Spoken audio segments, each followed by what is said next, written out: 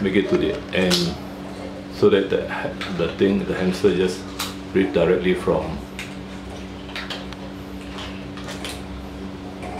the mask instead of having to go through so long one up to the end. So we're adjusting the mask.